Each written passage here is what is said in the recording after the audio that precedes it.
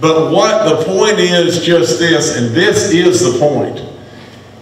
As we eradicate that, we bring more vets here, don't we?